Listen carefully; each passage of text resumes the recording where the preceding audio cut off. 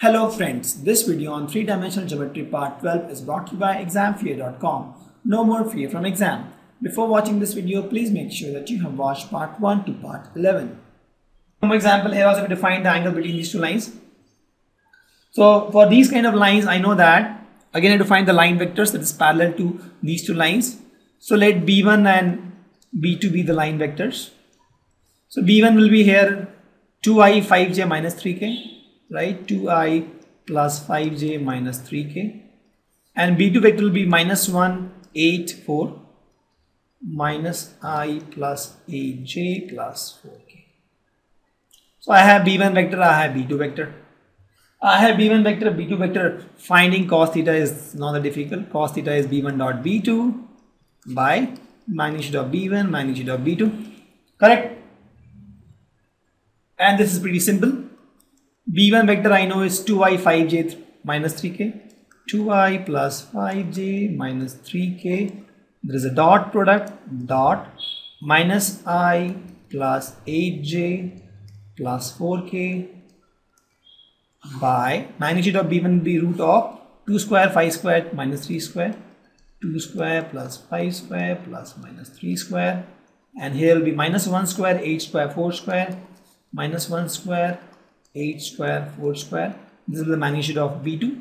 So if you solve this, 2 into 1 minus 1 becomes minus 2 plus 5 into 8 is 40 and minus 3 into 4 is minus 12, right? By 2 square is 4 plus 25 plus 9. The right is root over 4 plus 25 plus 9. This becomes 1 plus 64 plus 16, right? This is nothing but 40 minus 14, that is 26. This becomes 25 plus 9, 29 plus 9 is root 38, and this is 64 plus 16 plus 1, that is root 81. This is nothing but 26 by root 81 is 9 and root 38, leave it like this. So this is my cos theta. So my theta will be cos inverse of 26 by 9 root 30, and that is my answer. So if you see, finding the angle between these two lines is very simple. You have to first find the vectors, line vectors which are parallel to these lines. I found b1, b2, and then find the angle between these two vectors.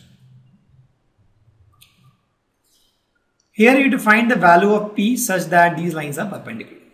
So here I have line equations given. And then the first thing I have to do is I have to find the line vector which is parallel to this. So I have b1 and b2 vector. Let's suppose I have to find the line vector that is parallel to this.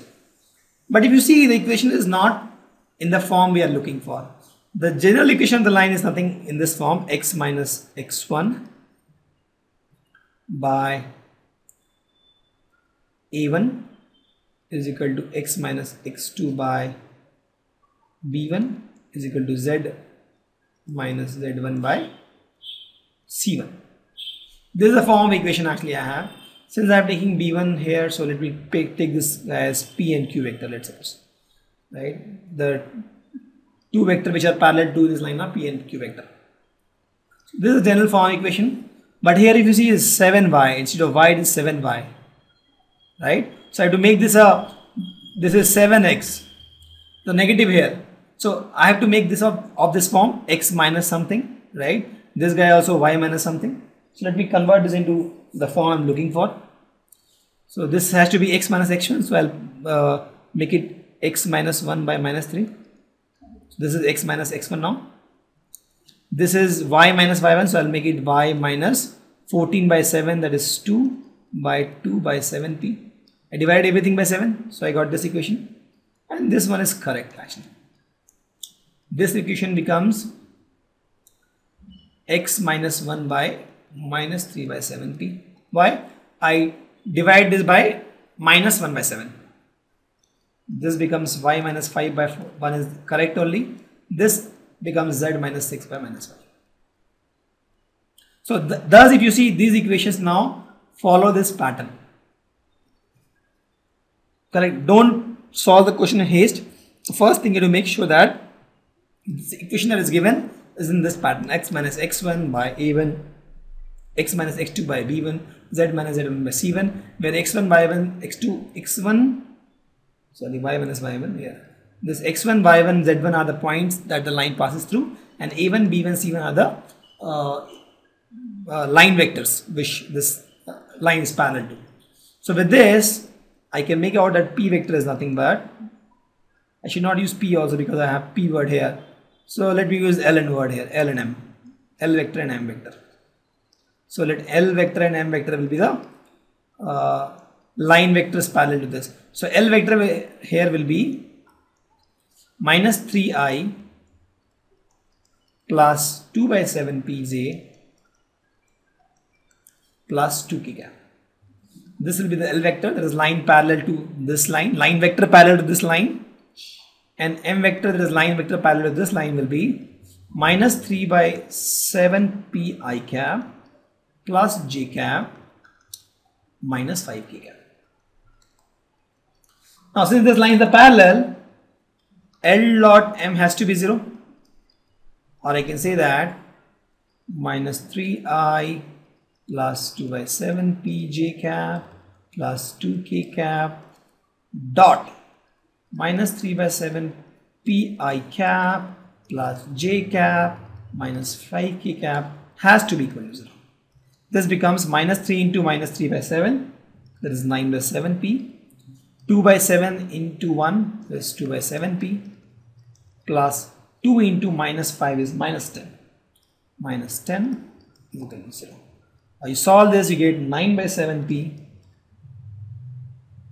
sorry, 9 plus 2, 11 by 7p is equal to 10, or you get p as 7 into 10 by 11, that is 70 by 11, and that is my answer. So this question was simple. The tricky part was the equations of line was given was not in the standard format. So the first thing I did was I converted this equation into standard format. Once my equations are in standard format, I can very well easily find the L vector and M vector, that is the line vector which is parallel to this line and this line. Thank you.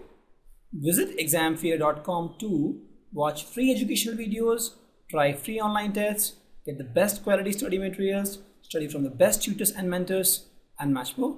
Thanks once again.